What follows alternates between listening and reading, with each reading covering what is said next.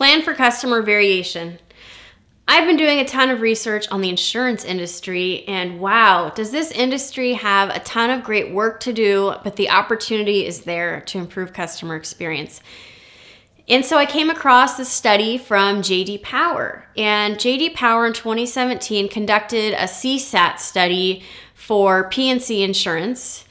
And what they found was that the companies that were the leaders in this study simply communicated better than the laggards of the study.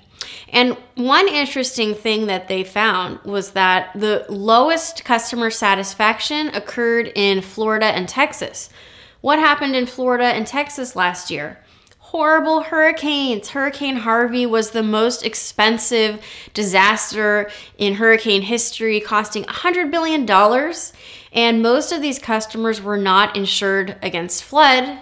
And so you had a lot of very unhappy customers because when this happened, the insurance companies were, of course, hit with very high volumes of customer inquiries, filing claims, and they could not deal with the sheer volume of customer contacts, so they outsourced a lot of this customer work.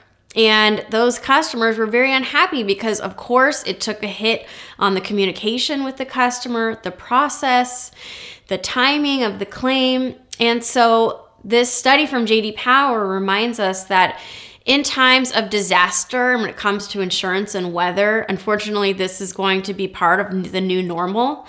We need to plan for disasters, plan for variation. And I think that's where we see the most unhappy customers, when there's variation of circumstance and the company just has not planned for this variation and they can't handle it. The employee is not empowered to help the customer when something different comes up that's not on the script or in traditional protocol.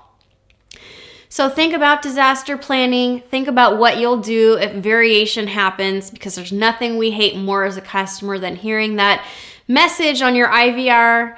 Sorry, due to higher call volume, wait times will be increased. To me, that means sorry, we didn't staff accordingly and you're just not worth the investment. We didn't hire enough people. Sorry. I can't stand that message when I hear it. Would love to hear from you, your thoughts on the hurricane season, how insurance handled it, and what we can do better next time for disaster planning. That's all for this episode. Thanks for watching.